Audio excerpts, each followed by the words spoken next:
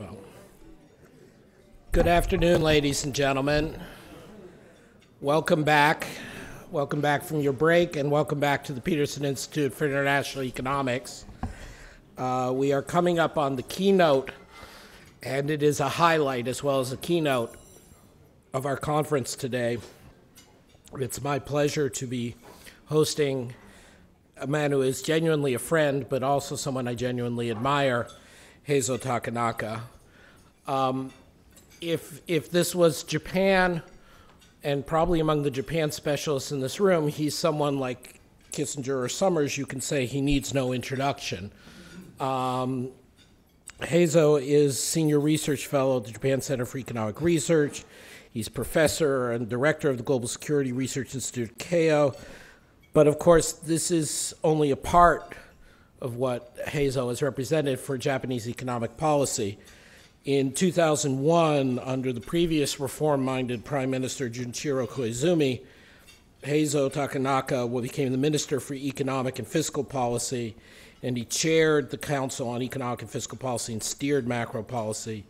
And over the next 5.5 years, and they were quite active 5.5 years, Professor Takenaka spearheaded Japan's economic reform.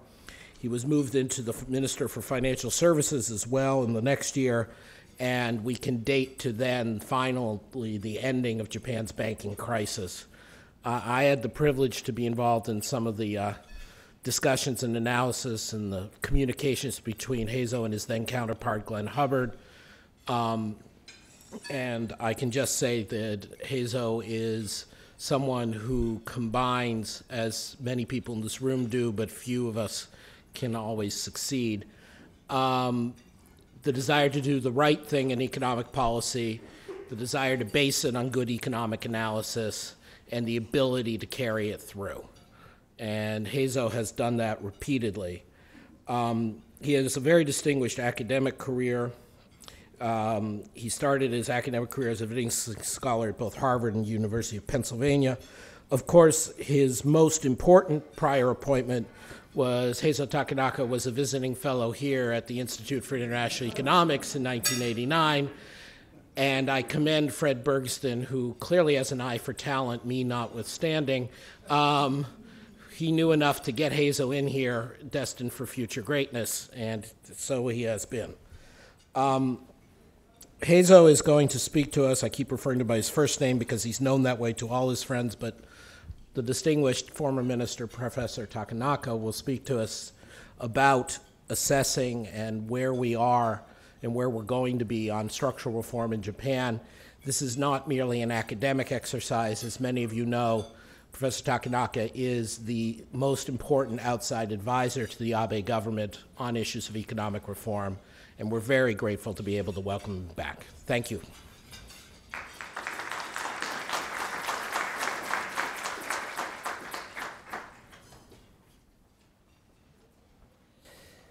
Well, thank you very much for a nice introduction, Adam. And good afternoon, ladies and gentlemen. I'm Heizo Takenaka. It's my great pleasure to be here. First of all, I'd like to express my sincere gratitude to all people in IIE whose effort made this conference possible, and all other participants here taking time from your busy schedule. I'm very honored to have an opportunity to make a presentation on the economic policy of Japan and its implications. Very fortunately, in the past 2 years or so, we have more opportunities than before to discuss Japan's economic policy in constructive manner like this conference. However, very honestly, I feel a little bit handicapped today because Fred Bergston, Adam Posen, and other excellent American economists have very special talent to speak in a very exciting manner, even if the content is not so exciting. Still, the Japanese economists like me have another special talent to speak very monotonously, even when the topic is interesting. So I'm a little bit handicapped. As was mentioned by Adam, well, I had a very good experience as a visiting fellow 25 years ago here at the IIE. If my speech is good, this is owing to the training here in this IIE if my speech is not so good, there is something wrong about the training system at PII. Well, fortunately, 2 years ago, 2 years and 3 months ago, we had a very special prime minister named Abe. And before that, 14 years ago, we had another special leader named Koizumi. I worked under him for nearly 6 years. He was a very unique and special prime minister. Koizumi was a very special, unique prime minister in the history of Japanese politics. How unique was he? He nominated me as a minister. How unique he was. And also, he supported my policy for a long time. As you know, after the burst of the bubble economy in the late 80s, the Japanese economy had been stagnant. But under Koizumi, Japan promoted some bold economic reform like the disposal of non-performing loan in the banking sector and the privatization of Japan Post, Japan Highway, and so on. And then Japanese economy once revitalized. But after Koizumi stepped down in the year 2006, the momentum of the reform explicitly declined. The economic performance of Japan again got worse. However, anyway, as I mentioned, 2 years, 3 months ago, we had new prime minister again, Prime Minister Abe, and he started the new economic policy package, so-called Abenomics. Under Abenomics, I'd like to say, the Japanese economy has been changing distinctly. Anyway, so I'd like to discuss first what happened in the Japanese economy and the contents of Abenomics. Also, I'll discuss what will happen to the Japanese economy from now. Let me briefly review the recent trend of the Japanese economy. Before Prime Minister Abe took office, the Japanese economy was in the negative growth. The growth rate in the second half of 2012 was minus 2% or so. But in the fiscal year of 2013, the first year of Abenomics, the growth rate increased to positive 2%. This was a big change. As a result, the stock price in Japan increased by 57% in 2013. This was the highest increase among OECD countries. In that year, the US economy was also good, almost finishing the adjustment of balance sheet of the household sector. So growth rate of the stock price was 28% or so here in the United States. But Japanese growth rate was 57%, about double of that of the United States. Also in labor market, a full employment was realized.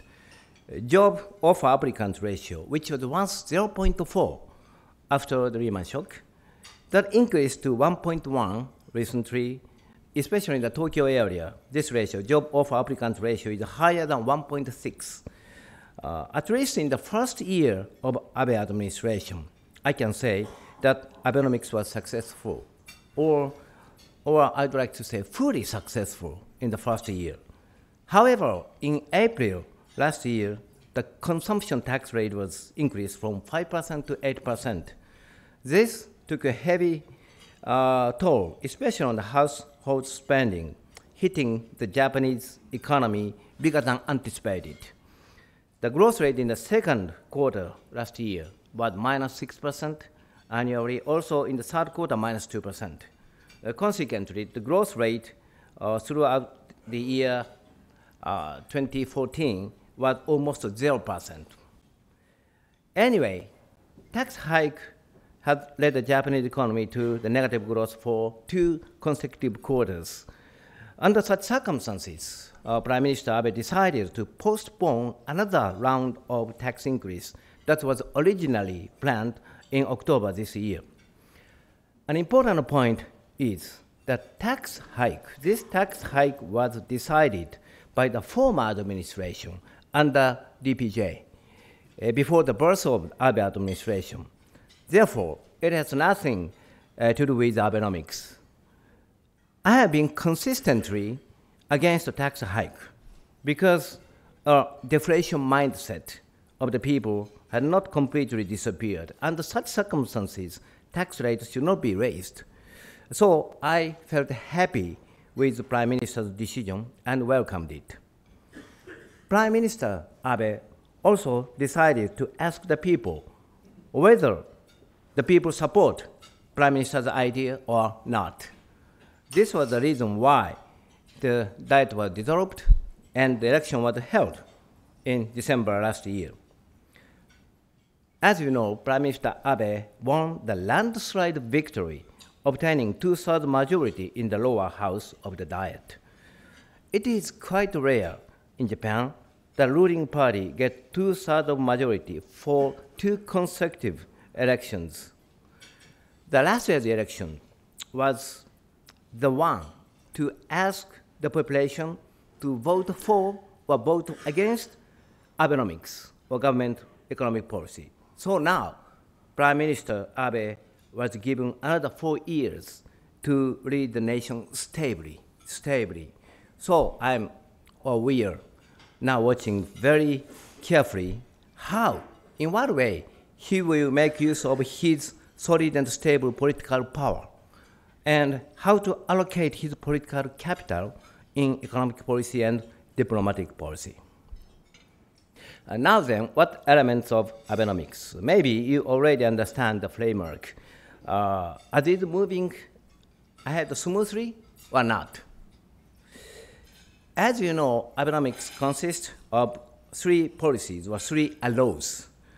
The other day, Prime Minister Abe was asked by one journalist, how high or low the score of the current situation of Abenomics is, if Prime Minister himself grades. In usual case, I used to be in the political field for 5-6 years or so. In this case, politicians are supposed to answer in the following way. Well, this kind of evaluation should be done by the people, not politicians. Political leaders is to accept that in a sincere manner. So this is a very usual pattern of politicians. However, Prime Minister Abe is sometimes very frank. And he, at that time, answered very frankly, the current score is 67 out of 100. 67 out of 100. What do you think of this? I think this is a very reasonable judgment. Maybe Prime Minister tried to say that the first arrow, the monetary policy expansion, was well done, so this is okay. But the second arrow, a flexible fiscal policy, and the third arrow, a growth strategy, are only half of the story, or stumbling a little bit along the way. So 1 plus 0.5 plus 0.5, so 2/3, 67 out of 100. Considering the time constraints, I have not discussed much about the first arrow or monetary policy. Basically, Governor Kuroda of Bank of Japan is doing well, I think. Last year, as I mentioned, GDP growth rate was around 0% because of tax hike. However, the Japanese stock price increased by 9%, which was almost equal to that of the United States. This is mostly because of the effort of the monetary policy, the Bank of Japan. From here on, anyway, Abe administration is required 2 important policy efforts. One is to draw a persuasive roadmap for fiscal consolidation. The second arrow has 2 parts. In the short run, fiscal expansion should be done, but in the midterm, fiscal consolidation is needed. So, in this regard, the role of the Council on Economic and Fiscal Policy is very important. The Prime Minister promised to clarify this roadmap for fiscal consolidation by the summer of this year, when he dissolved Diet last year. In this process, the most important factor is not a tax hike, in my understanding, but a reform of social security expenditures that account for 30% of the total government expenditures. Another effort required for Abe government is to strengthen its growth strategy, the third arrow growth strategy. This is exactly the most important and attention-grabbing task. I will discuss some details of Abe's growth strategy. In the morning session, I heard that Mr. Kuwahara discussed the importance of corporate governance. Of course, this is one of the most important issues because in the case of Japan, the business opening ratio is quite low. It is about half of that of the United States. At the same time, business closing ratio is low, about half of that of the United States. The metabolism of the industry is low. Or in order to enhance the metabolism of the society, metabolism of the industry, the role of the corporate governance is very important, I think. But anyway, the total scheme of the growth strategy. Maybe you know Professor Hamada of Yale University. He's a very famous professor, and he's now a mentor to Prime Minister.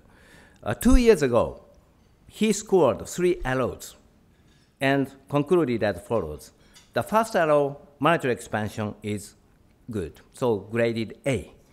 The second, fiscal policy, half done, but half not yet, so grade is B. But the score of the third arrow, growth strategy, that is very bad, so score is E, A-B-E, Abe. That was the conclusion of Professor Hamada. However, we should be a little bit careful. This kind of comparison of 3 arrows is not very fair in my understanding. It is because the initiative of the growth strategy is mid and long-term initiatives, whereas the first and second arrow are related to the demand side of the economy, mostly related to the demand side. On the contrary, growth strategy is a package of the structural reforms. This is related mostly to the supply side of the economy. In this regard, we need some patience to evaluate the growth strategy. It was the beginning of the year 2000 that Schroeder administration in Germany implemented the labor market reform, and it was 10 years later that the reform have begun to generate tangible results. In the similar way, the growth strategy takes time. Anyway, the reputation of the growth strategy was not very good, at least at the beginning of its stage. However, in my understanding, the situation had been changing a little bit. Last summer, the second round of growth strategy was announced from the government. Right after that, Economist magazine, London Economist, ran an article that highly appreciated the growth strategy of Prime Minister Abe.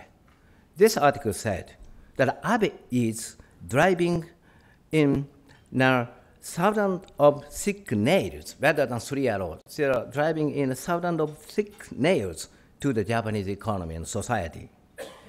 This article also said that Abe's policy could be even compared to Meiji Restoration, which initiated the modernization of Japan 150 years ago.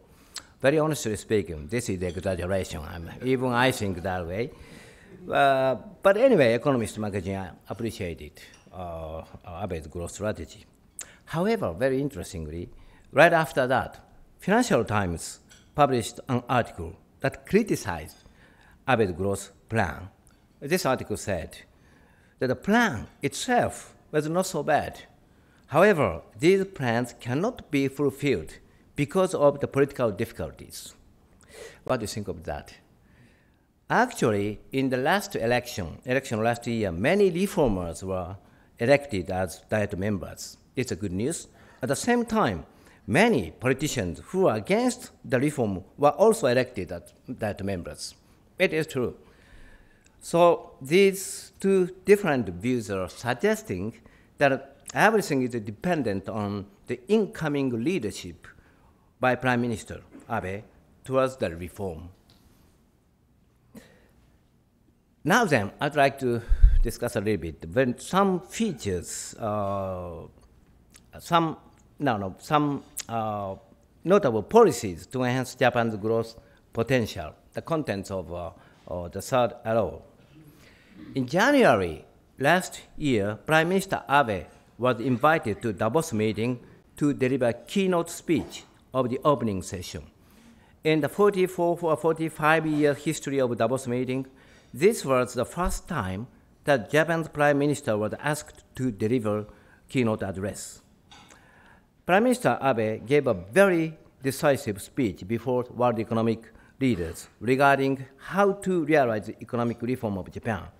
We call this as Abe's Davos promise. Davos promise. He raised many points, but 4 important points we should notice. 4 promises. 4 promises important. One is deregulation. Well, deregulation is always and anywhere, anytime, it's very difficult. You might understand. It's because so-called vested interest group are against deregulation using their strong political power.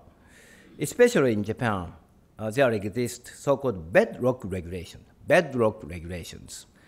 A typical example of this bedrock regulation is that, do you know that? Usual business corporations are prohibited to enter agricultural businesses in Japan. To be accurate, these businesses are prohibited to own farmland. They can borrow farmland, but they cannot own farmland. Another example is that there is a strong constraint regarding the height of building, even in the central part of Tokyo. This regulation in floor area ratio will be lifted soon in special economic zone. But anyway, we have this kind of bedrock regulation. Also, if it is very difficult for foreigners to get resident status still in Japan, and for your information, in the past 36 years, no medical school was not established in Japan. The newest medical school in Japan was the one in Ryukyu University, that established in 1979. New medical school was not approved to establish because of the very strong objection of the Association of Medical Doctors. But anyway, Prime Minister said in Davos meeting, by using the framework of special economic zone, the government will make a breakthrough to all bedrock regulations in 2 years. It's a very strong message. Special economic zone, I personally proposed in the policy board to establish this special economic zone, and Prime Minister Abe employed that. Now, last year, 6 areas already designated as a special economic zone. I'd like to discuss later on a little bit in the panel discussion with Adam. The second promise was the corporate tax cut. Japan's corporate tax rate, effective rate, is about 35%.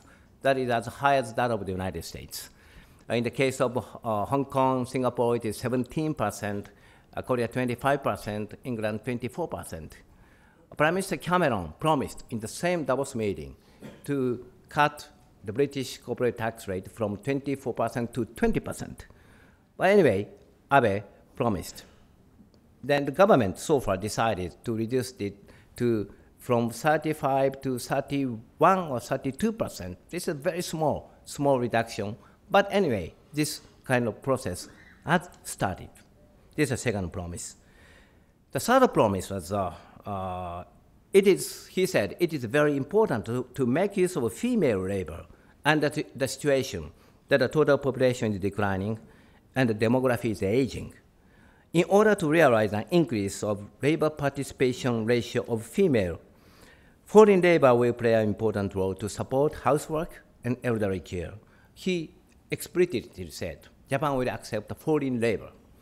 Very interestingly, still, according to the public opinion survey, more than 90% of the Japanese people are against to accept immigration. So Prime Minister Abe said, this is not immigration. This is guest workers. But anyway, in some special economic zone, we'll accept some foreign laborers to support housework or elderly care. And the fourth promise, this is also very important from the viewpoint of foreign investors, that must be the reform of the government pension investment fund. The Japanese government has a huge amount of pension fund. It reaches 120 trillion yen, or more than, 1 trillion US dollar, 1 trillion US dollar. This is obviously maybe the largest fund in the world. However, the investment portfolio of this money is very rigidly regulated in Japan. About 60% of this money was automatically invested in JGB. And the portfolio, a share of investment to stock market was limited to only 12%. This 12% will be increased to 25% from this year. This will have a very positive impact to stimulate the market, I think. Anyway, so this year, 2015, is a very important year as a touchstone of new stage of Abenomics. I believe so. Here, I would like to mention a little bit naive topic. This is a naive topic. I think there are some bureaucrats, Japanese bureaucrats from Ministry of Finance or METI, etc. But this is about Abe style of policy making. Well, in my understanding, the Abe government is very much dependent of METI, Ministry of Economy, Trade, and Industry, rather than MOF, MOF. For a long time, MOF bureaucrat has been influencing a lot to the past government, but Abe style is a little bit different. He made use of the power of bureaucrat of METI. This is reflected in the allocation, personnel allocation of the Prime Minister's office, or the staff, the assistant secretary to Prime Ministers. Most of them are former or working METI bureaucrat, not MOF bureaucrat. And this must be a little bit connected with the fact that his father was a minister of METI and not minister of MOF. And he had a rival at the time, political rival, Mr. Takeshita and Mr. Miyazawa. These were both of them were Minister of Finance. This is not my opinion. This is the opinion by some journalists, maybe. But anyway, more importantly, Prime Minister Abe's economic policy or idea sometimes conflict with the MOF idea. MOF tends to focus mostly tax hike for fiscal consolidation. But Mr. Abe also understands the importance of fiscal consolidation, but he wants to improve macroeconomic environment first. And he believes this will also contribute a lot to fiscal rehabilitation. I of course, personally support Prime Minister's idea. Anyway, Prime Minister Abe is dependent of METI rather than MOF. However, from here on, Abe administration will need more cooperation with MOF bureaucrat than before for realizing the fiscal consolidation. This is a very important point for Abe administration from now. Well, anyway, I'd like to mention one thing, that is the population issue, demographic issue. Well, the total population started declining around 2005. So in the past 10 years or so, the Japanese population didn't increase and declined a little bit. We sometimes use population bonus and the population onus. Well, under the situation, the population is increasing, we have some merits. It is relatively easy to activate the economy, but under the situation when the population is declining, sometimes it's difficult. We have some difficulties. For example, the burden on fiscal burden, especially social insurance, etc., etc. Well, now we are in the process of population onus. In the past, we had a population bonus. And very interestingly, all neighboring countries will quite soon go into the stage of population onus, including China, Korea, Hong Kong, etc., etc. So it is very important for all Asian countries to learn each other best practices And in that sense, Japan policy must be very important, showing some good example. Good example, bad example, we have many, but it is very important to have a very solid attitude to have a good discussion with the neighboring countries regarding this population-related issues. Anyway, as I mentioned, the Japanese economy is changing a lot under Abenomics. Finally, I'd like to mention one important factor. That is the Olympic game, which will be held in the year 2020. This will provide a further chance for the development of the Japanese economy. Just 51 years ago, we hosted the former Olympic game in Tokyo. At that time, I was a middle school student living in the local area, so I couldn't understand what happened at that time. But it is quite true that I found that the framework of the current Japan, the framework of current Tokyo was created at that time. For example, maybe you know that we have very special rapid train system, Shinkansen system. Shinkansen was opened only 9 days before the Olympic game, 9 days before the Olympic game. And there are some, established hotels in Tokyo, New Otani, Tokyo Prince Hotel, Capital Tokyo Hotel. These hotels were opened in the year of Olympic game. And another famous hotel, Hotel Okura. Okura was opened 2 years before the Olympic game. Also, we have some good examples of the business development or economic development, industrial development. Well, at that time, some people saw that, well, we are going to accept many VIPs from foreign countries. This is maybe for the first time after the end of the Second World War, VIP. So security business could be very, very important, promising. And one company was established 2 years before the Olympic game. It was Nihon Keibi Hoshou. The current name is Secom. Secom is the largest security company in Japan. But at the very beginning, when it was established 2 years before the Olympic game, the number of workers was only 2. There were only 2 workers, very small company.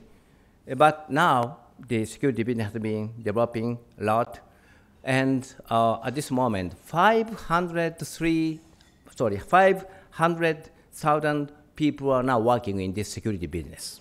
From 2 to 500,000, this industry developed. The Olympic game started this kind of opportunity. So taking this opportunity of hosting Olympic game, it is very important for Japan to promote bold economic reform comprehensively.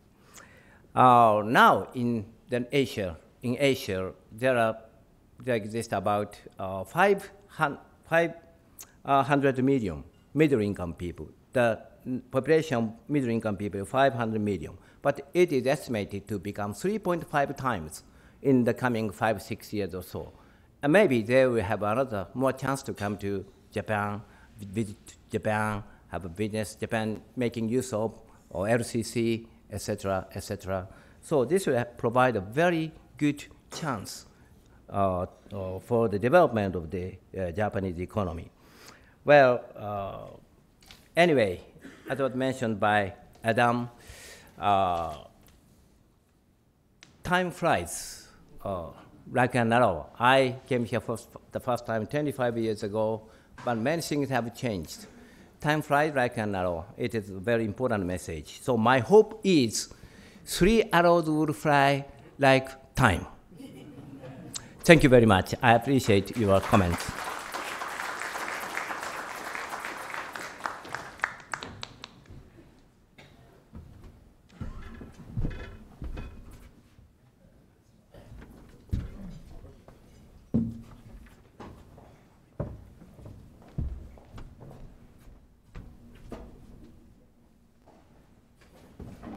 So thank you very much for giving us a training course in how to give a speech.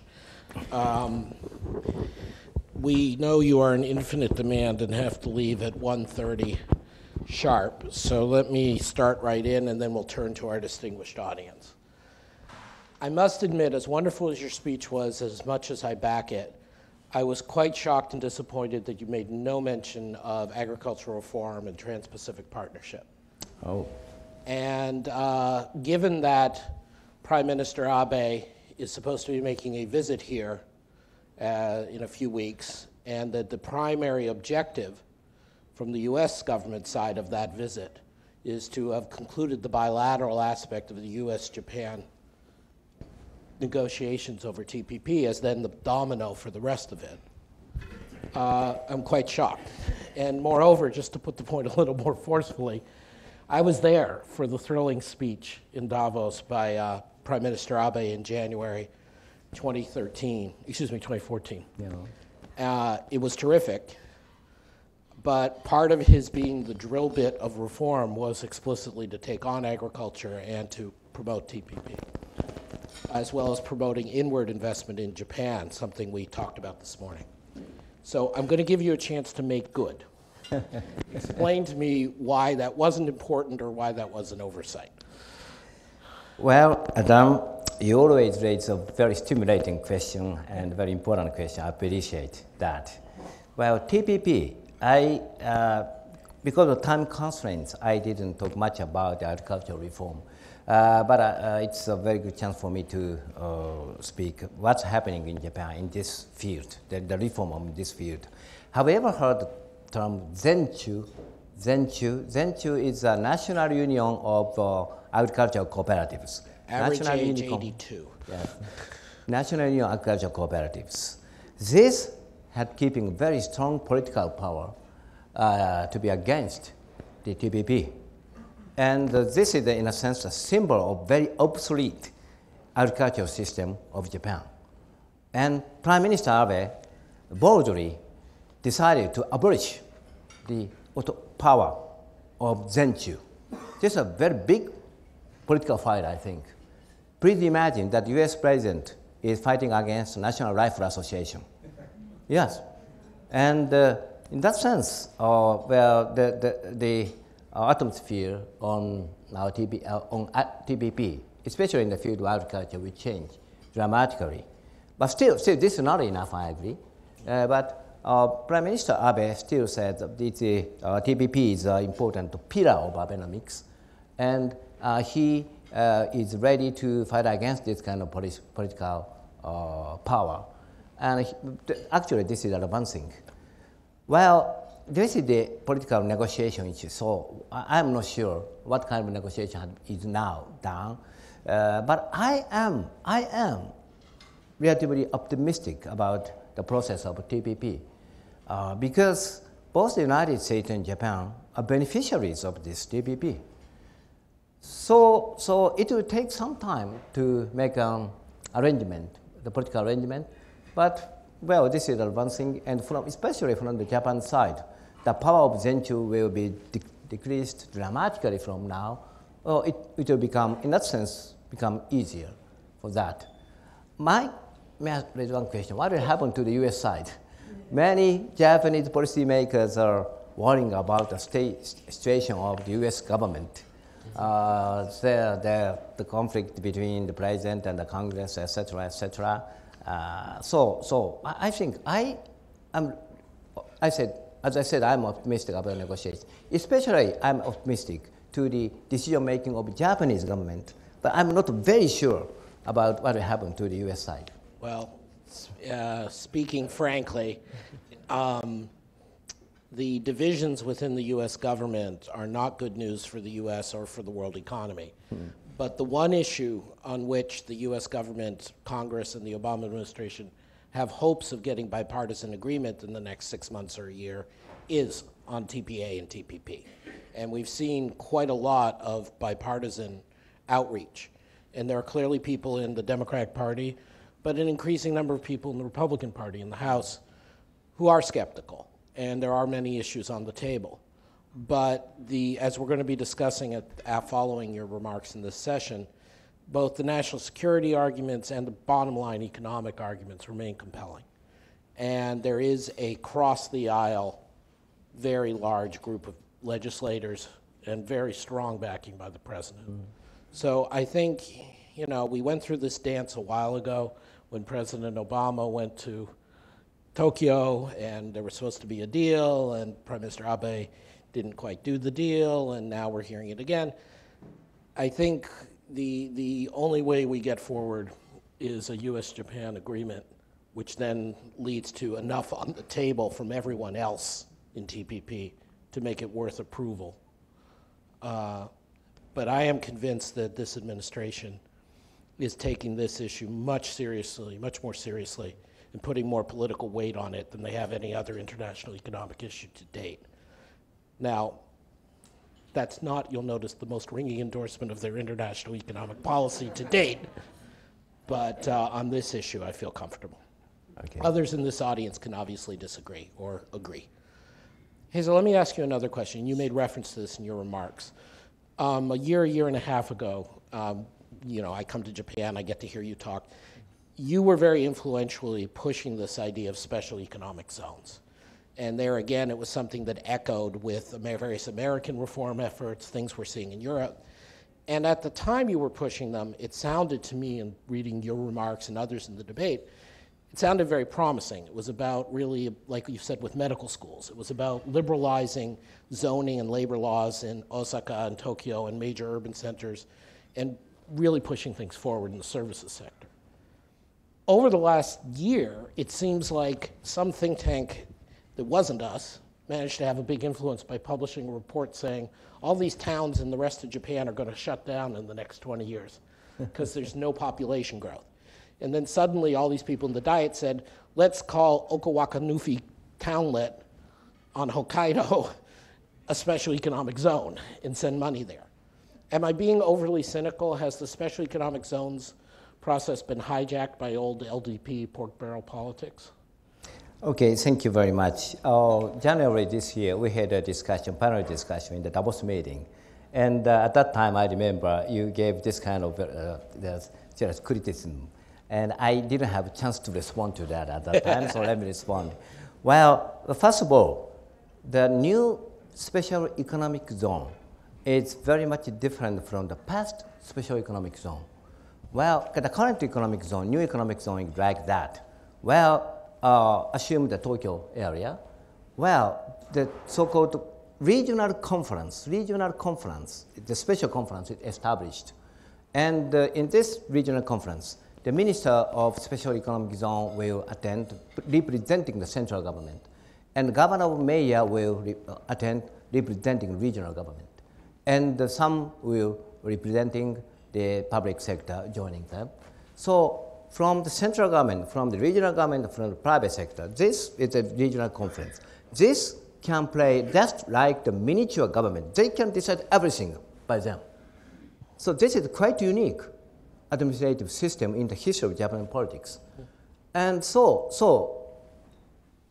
still, in my impression, the mayors and the governors are still a little bit reluctant to promote the reform.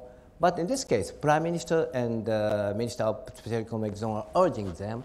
And in this case, the deregulation will advance in a little bit different way compared with the past special economic zone. And there is a very famous example, very small city, Yabu city of Yabu city in Hyogo Prefecture. This is a small city. But this mayor is very eager to change the agricultural system. And this is now providing a very good opportunity for all other businesses to invest in this agriculture. This is changing. So looking at this, what's happening in Yabu city, some other cities are now raising hand to become special economic zone. So it has just started, only 10 months or so still, but it's moving, I think. And yes, another important example is medical school. Mm-hmm. Well, medical school will be established. But in the Tokyo Special Economic Zone term, this is some area of Tokyo and Kanagawa Prefecture at the area. But additionally, we put Narita City in Chiba Prefecture. That is quite simple. One university is planning to establish a medical school here near Narita Airport. This is the beginning, maybe, of also the medical tourism also. Well, still medical associations against that, but I'm very confident that the new medical school will be approved. Yeah. So, but I'm also frustrated a little bit about the slowness of that. But this special economic system is advancing. And the second point, this is a declining trend, and some, according to one estimate, there are 1,800 towns and cities in Japan, and among them, 800 will disappear by the year 2040 because of the decline of the population. This is one estimate. And some LDP members are demanding to give money, etc., but Prime Minister is completely against that. And at this moment, well, this kind of fiscal support will not be done by the government. So deregulation is the central pillar, central vehicle of structural reform. And so of course, we need more effort at this moment. But anyway, this special economic zone system is, progressing slowly but steadily. This is my understanding. Yeah. You've covered so much and you've done it so well. And I also want to be clear that we're not back, certainly at least in this building, we're not back to the 90s about, Japan's got all these problems and there's nothing in the US. Your analogy to the NRA is apt.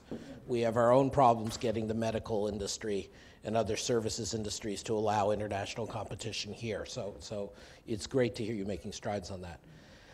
I would, however, like to ask you to sort of put on one of your other hats. I mean, you do so much work with and in China. You do so much work in the sort of economic security sphere. I'd like you to say a little bit about how you see Abenomics progressing in terms of where that puts us in sort of the triangle of US, China, Japan. I mean, we've seen here, and Fred Bergston gave an excellent op-ed that I agreed with recently about the US should be playing from the day one in the Asian Infrastructure Investment Bank. And now we've heard, I believe, that even the government of Japan has now said that they're prepared to join, which was a bit of a surprise. I mean, should Beijing view Abenomics as pushing Japan in a more strong confrontational perspective versus China? Or is this something that complements and deepens integration with China? How should the US view Abenomics in terms of what we think should be happening with economic governance? Well, this is a very complicated issue, but important issue. You're the man. You're the man. Well, first of all, it is very important for Japan to strengthen our economy for Japanese, but this will also help to all Asian economy, as I mentioned. Still, the influence of Japanese economic development is very big. This is the first point. And Prime Minister Abe is often regarded as a kind of hawkish politician or rightist, etc. But my observation is a little bit different. He's a realist. He's a realist, actually. So he also pays much attention to the relationship with China. But as for AIIB, the Japanese government at the very beginning stage has been watching very carefully the decision-making of the United States. At that time, in my observation, the US government, President Obama, persuaded European countries and other Asian countries, Australia, not to join AIIB. So Japanese government watched very carefully the movement of the US, and the government decided his position. But our expectation was a little bit betrayed. Almost influential European countries decided to join. So under such circumstances, very recently, Minister of Finance, Mr. Aso, changed his word a little bit. Still we have not decided yet. Well, if the governance of this new bank is good, in this case, we was considering joining, etc. So in this sense, Japan has a very strong influence on Asian Development Bank. Right. The governor of Asian Development Bank had been always Japanese, from also the Ministry of Finance. In that sense, still Japanese government have a tendency to place more importance on the role of Asian Development Bank. Still, they are not so much reluctant to join that. But still, my point is, as for AIIB, Japanese government is watching carefully making of the U.S. government. But Fred Bergsten and your influence is great. So after going back to Japan, I'll ask Prime Minister and other staff members to watch very carefully Fred and Adam. Well, I will take a little credit that along with Fred, we've been the only ones out there in public saying this. But anyway, you've been much too gracious and very accommodating. We have many distinguished guests and friends with us today. I'd like to open the floor to questions. As usual, I'd like to ask that the first couple questions go to our outside guests, not to Peterson Institute fellows. Jessica's here with a microphone up front. There's a standing mic at back. Please raise your hand if you wish to be recognized. Yeah, right there. If you could identify yourself, please. Sure. Tobias Harris from Teneo Intelligence. I just want to go back to when you were talking about Abe's style of leadership, because I think there's something very important there. It tells you how he uses his political capital, what his priorities are. You obviously worked closely with the Prime Minister, who had a very different style of leadership, much more confrontational, much more taking these interests head on. And I just wonder if you could talk about some of the differences, what you think might actually work more. I mean, we've seen Abe, he was willing to compromise a little bit with Jay Zenshu, right? He got something less than what the government, I think, had wanted initially, while still kind of moving things forward. And I just wonder if you could talk what you think might be more effective. Would you like to see Abe more confrontational like Koizumi? Would you like to, I mean, what do you think can work more over the long term? Well, after the establishment of Abe government, he first focused to strengthen the monetary policy. Then he established a new policy board named the Council on Industrial Competitiveness to discuss the growth strategy, et cetera, et cetera. And also, he established new policy board to discuss educational reform, et cetera, et cetera. But still, in some area, Abe kept silent. Well, even in the case of Prime Minister, what can be done by Prime Minister is limited. So he has some priorities in, first of all, the monetary policy, then the growth strategy, et cetera, et cetera. The remaining problem, especially in the field of economic policy, is, for example, as I mentioned in my speech, the most important one is the reform of social security. Social security, well, that accounts for about 30% of the total expenditure of the government. And also the demography is aging. So from now on, social expenditures, pension expenditures, and the medical care expenditures will explode almost every year. So we need a very fundamental, comprehensive reform needed for social welfare system. But still, there is some policy board to reform that, but it had been succeeded from the former government. There's no new invention from the government, from under the leadership of Prime Minister Abe. This is the first one. Another one is energy policy, maybe. As I mentioned, this government is very much influenced by METI bureaucrat. And METI had been in charge of energy policy for a long time. So the current energy policy, that METI is responsible for the current energy situation. In that sense, even maybe from a viewpoint of Prime Minister, he's at this moment a little bit reluctant to have a bold reform. But anyway, we have very serious problem about the nuclear power plant issue. And also, at this moment, well, the energy price had been declining. So in the short run, we have the better opportunity. But anyway, in the long run, what kind of energy strategy we should have, even considering obtaining the energy, enough energy, at the same time reducing the pollution, et cetera, et cetera. So these two policy efforts should be added in the new stage of Abenomics. Terrific. Next question or comment? I'll let the IIE hounds out if no one else speaks. Okay, Arthur. Thank you. Arthur Alexander from Georgetown. You spoke about that you were opposed to the consumption tax hike, but you also are saying that fiscal consolidation is a very necessary new policy or new direction, perhaps working through Social Security reform. But are you looking at other policies for fiscal consolidation? We're reducing corporate taxes, don't want to raise the consumption tax again. What's left? Where else can we go? Okay, thank you very much for raising a very important question. Well, first of all, as I mentioned, the government is going to publish the roadmap for fiscal consolidation by the summer of this year. I have some personal recommendations. Well, under Koizumi administration, between year 2003-2007, we could reduce the primary deficit from 6% of GDP to 1% of GDP.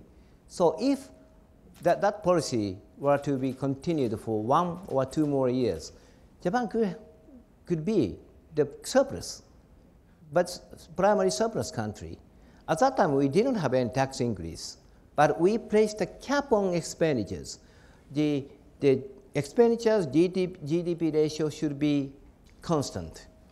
This placed a cap on expenditures. Under such circumstances, we stimulated the economy through the disposal of non-performing loan and the privatization of Japan Post. This is the main scenario for fiscal consolidation. Additionally, you were asking there's some additional scheme or not. Yes, there are some, I think. Well, in Japan, taxes are gathered by National Tax Agency, and the Social Security tax is gathered by, what's the name of that? Anyway, Social Security tax agency or something like that. But this should be integrated. In the case of National Tax Agency, they have a very excellent skill to gather. It's a long history. But in the case of the Social Security Office, well, they have some problems. This should be integrated. By doing that, more revenue in total, government total revenue will be increased dramatically. According to one estimate by one influential politician, Mr. Asao, he raised the question in the diet. If this is integrated, just like the internal revenue service or like that, in this case, total revenue of the government will be increased by 10 trillion yen. This is almost equal to the total amount of corporate tax payment. Well, I'm not sure this calculation is accurate or not, but anyway, it is recommended to have internal revenue service like organization. This is I think the most important one. Another recommendation is the government still owns a huge amount of asset. This should be sold out. And now, so-called concession process has started. Concession means, please consider the case of airport. Airport is owned, held by the government, but the right to operate this operation will be right to be sold to the private sector. In the case of Japan, Sendai Airport is now under concession. And quite soon, Kansai Airport, this is a huge amount of concession. This will also start. This is, in a sense, the recycling of the infrastructure, capital. This will also play a very important role, especially the regional government. We discussed a little bit the regional economy declining, but regional government owns huge amount of assets. They can sell that.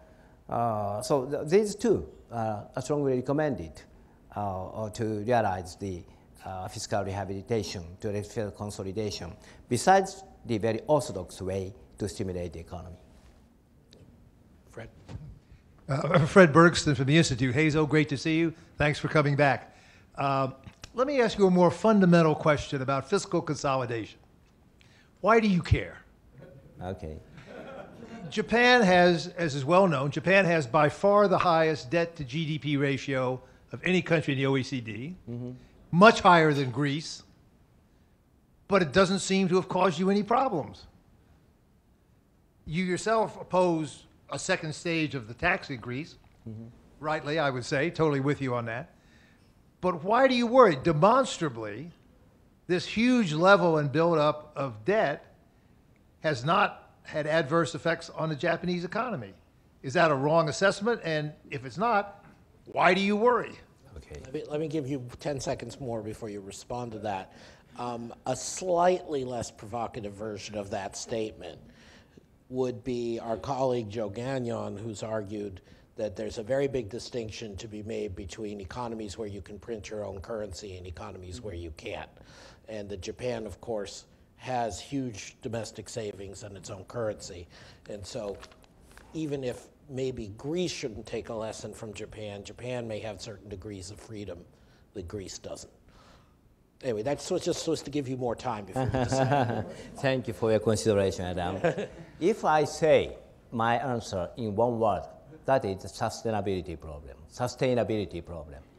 If the situation is not sustainable, in my understanding, why, as you mentioned, JGB, government bond, GDP ratio is exceeding 200% in Japan.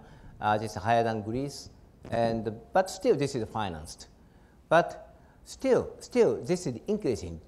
JGB, government bond, GDP ratio is exploding.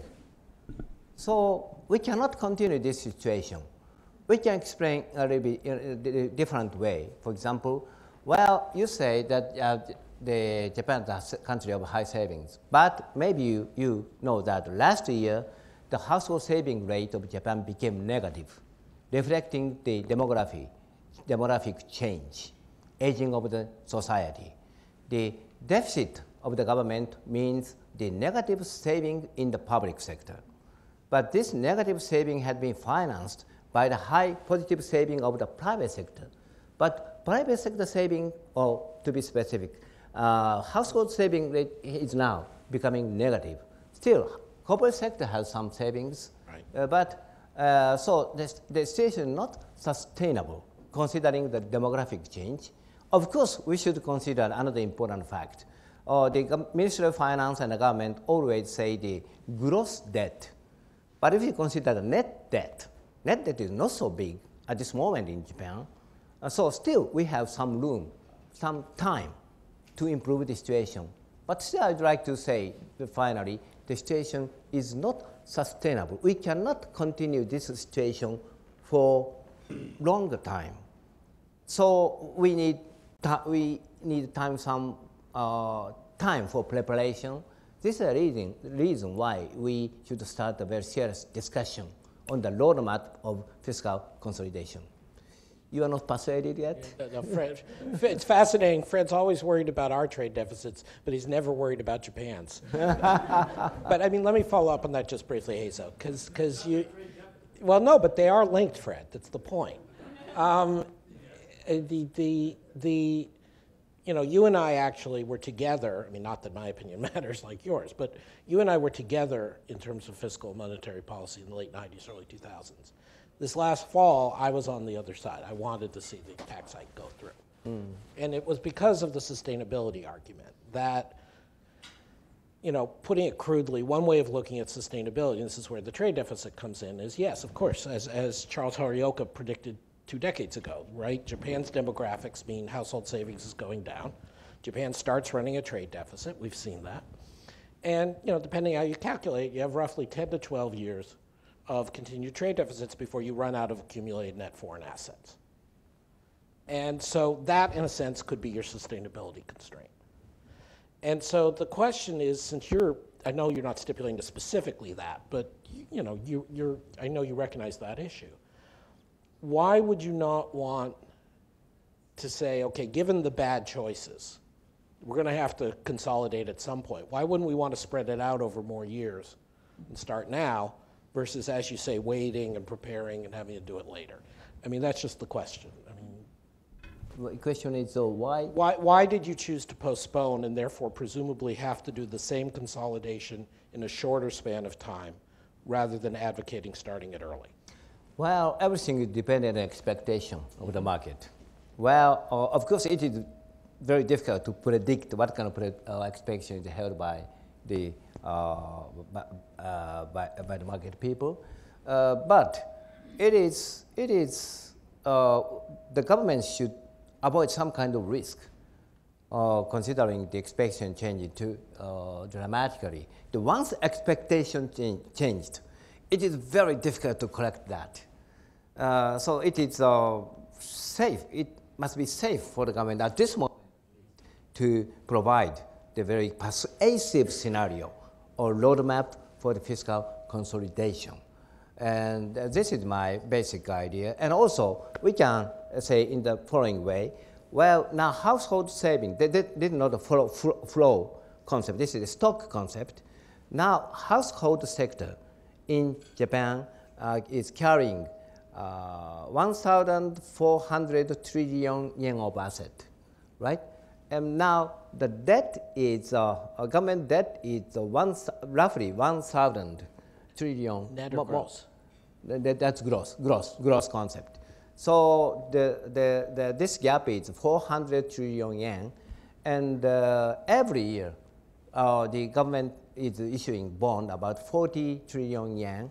So assuming it's a very simple calculation, this kind of thing will continue nearly 10 years or so, 5 to 10 years, but that's it. Yep. So this is a reason why the government should make some preparations for fiscal rehabilitation.